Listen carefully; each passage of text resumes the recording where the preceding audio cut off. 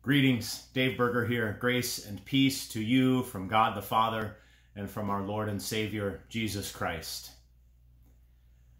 Here we are. It feels like it has been 3 months that we have been connecting together in this way. It's probably just about that length of time. Please know that I miss you all, and I'm praying for all of you as we wander and wonder through these days and weeks and months.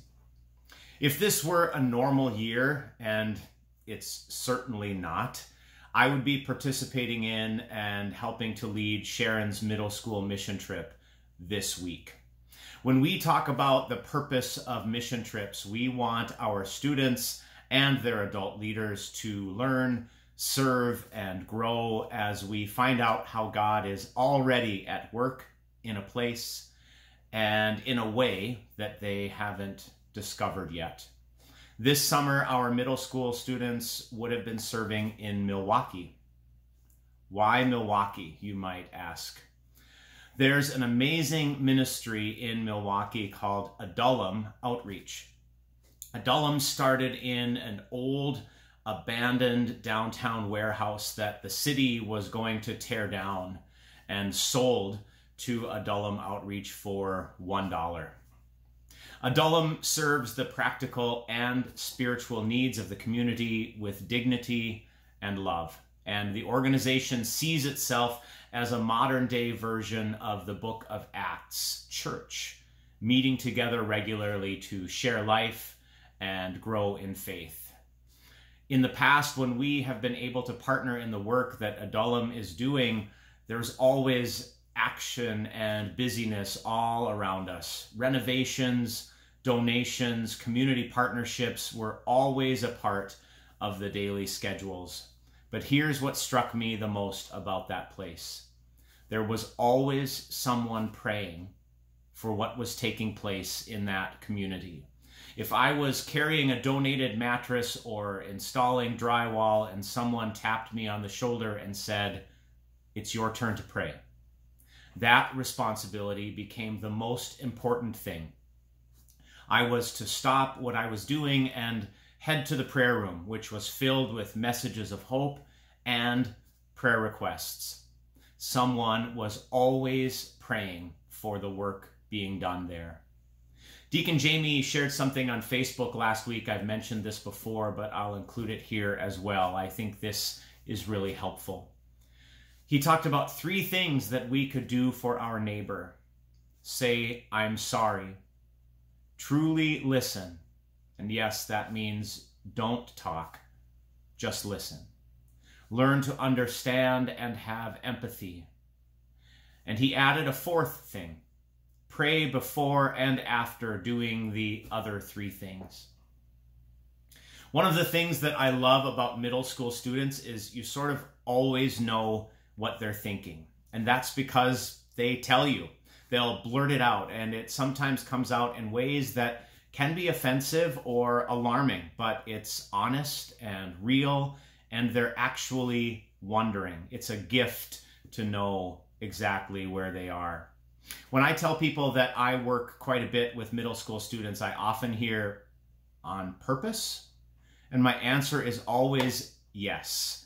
Now, part of that is because in some respects, I still are one, but it's also because my middle school experiences, well, back then you may remember it was called junior high school, those experiences weren't always the greatest. And my life greatly improved when I figured out who I was and who God was creating me to be. And I want to be some small part of helping our students navigate through all of that as well. Mission trips are fertile soil for great conversations because we have so much more time to visit in the vans, at the dinner table, during our church group time, and while serving together. We set aside our former routines, which often include too much busyness, and we live in community together for 5 or 6 days. In a sense, that is what's happened to us over the past 3 months. Well, at least the setting aside of normal routines.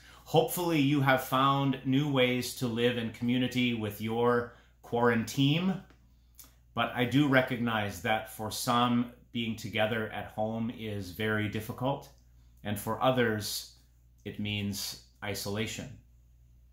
And that's where social media enters in. Whether it's Facebook or Twitter or Instagram or an endless stream of TikTok videos, the apps that define us can also divide us. Many of you may be entering into new conversations with friends and loved ones for the first time, and some opinions and questions may be difficult to hear or are contrary to your own long-standing beliefs. I know that I have a tough time connecting in authentic conversation when we cannot see face to face. When we disagree, do we lean into that discomfort or do we isolate? Unfriend? Unplug? Curate our friends list so that we only hear voices which agree with ours?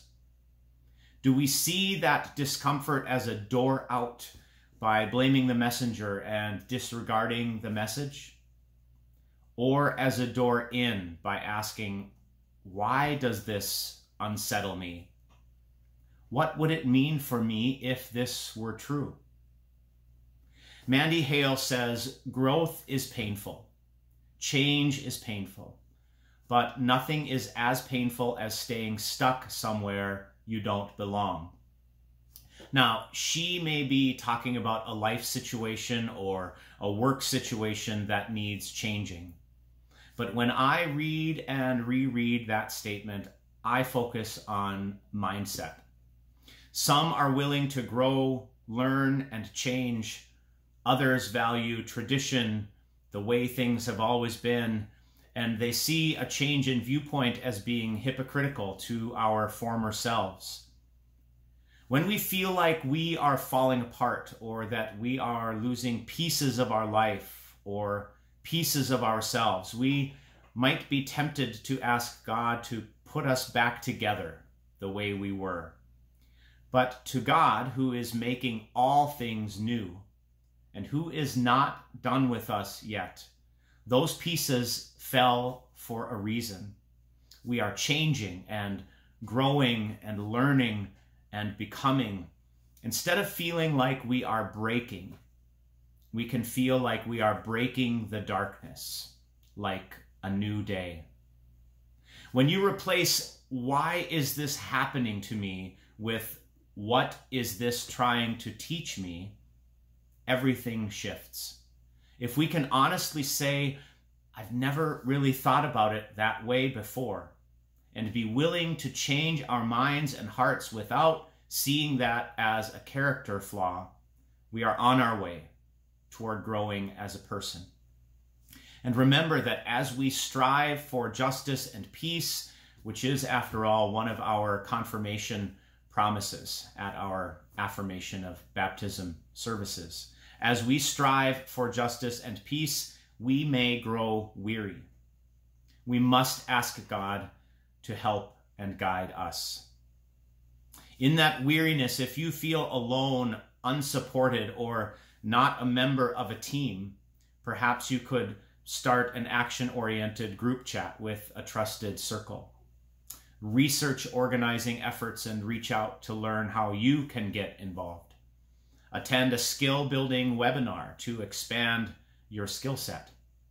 If you feel hopeless, disempowered, or incapable, listen to a podcast or watch a program where someone fights for change. Read a bit of a book that focuses on social progress. Connect and share with a trusted friend or accountability partner. Take one small action. Make a donation. Sign a petition. Drop off water and supplies. Make a phone call. In upcoming weeks, we'll talk about what to do if you just can't unplug, if you're feeling overstimulated, or if you feel stuck in one place. Here's the important thing to remember. God is still speaking and still working for justice and peace through all of us by the power of the Holy Spirit. And that work doesn't only rely on you or me. Rest is not the enemy of change. It is one part of its fuel. Be well, friends. Peace.